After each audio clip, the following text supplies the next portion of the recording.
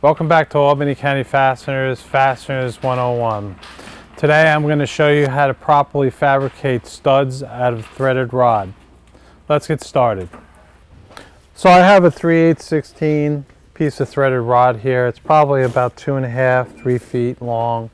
Threaded rod, you can typically buy it in 3-foot, 6-foot lengths, 10-foot, 12-foot, many different lengths you can buy it. If you have a project that you have many pieces of studs that you want to fabricate out of the threaded rod, I'm going to demonstrate that to you now. I'm not only going to demonstrate how to do it, but I'm also going to demonstrate the type of saw to use.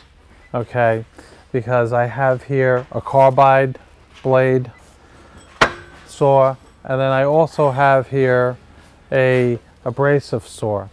You get to see the difference between cutting with both. So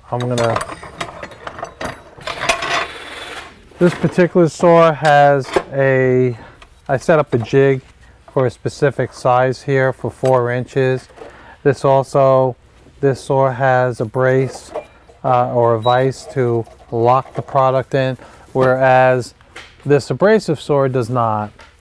They do have some of them that do come with it, but this is a better saw for cutting purposes. I'm going to show you that now. Very important, always wear eye protection and along with ear protection.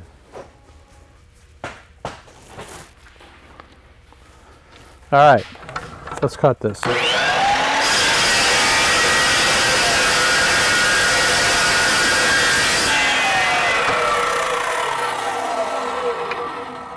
I just cut the stud.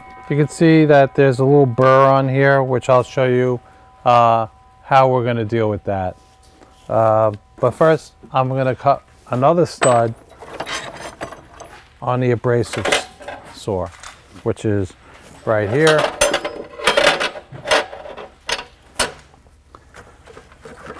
The carbide saw, you didn't see any sparks. This saw, you're going to see a lot of sparks.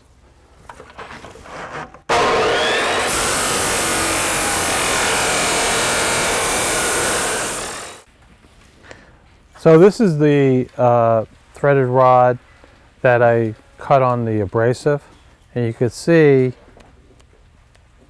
the residue left over from the cut. Not only that, but this gets very hot when using the abrasive cutter. This is what's left over from using the carbide blade, and there's a little bit left over, but not much.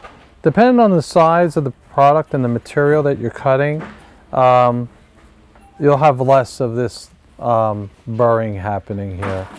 So now I'm going to use my grinder to remove this excess metal.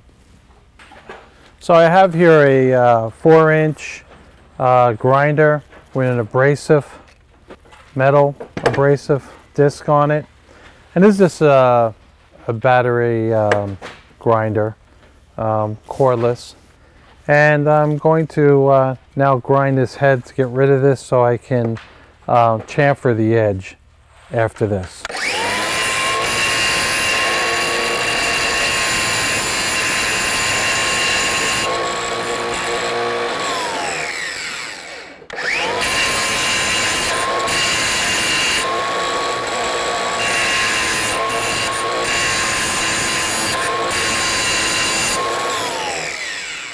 So you can see there I flattened it out. It's pretty clean.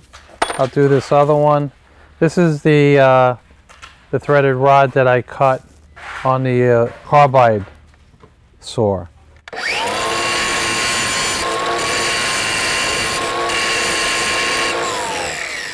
See, a lot less work. It's a nicer finish. So from here now, I'm going to put it in the vise, and I'm going to chamfer the edge. So I'm going to chamfer my stud, the edge, so I can get a nut on here with no problem. I have here my battery drill with a uniburr chamfering bit, as you can see here. And I'm just going to put constant pressure on this edge. And you see there, it's nicely chamfered, so you can start your nut on there with no problem. And that's a 4-inch stud. I have another one to show you.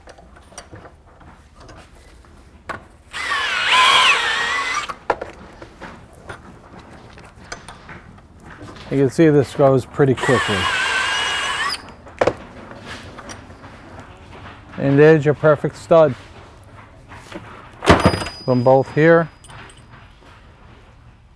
Look nicely finished. Now these aren't both the same size, but this was for demonstration to show you how it's done. Thanks for watching. There you go. Subscribe, like, comment. Visit us at albanycountyfasteners.com for 50,000 SKUs right off the rack, ready to ship. We look forward to seeing you in our next video.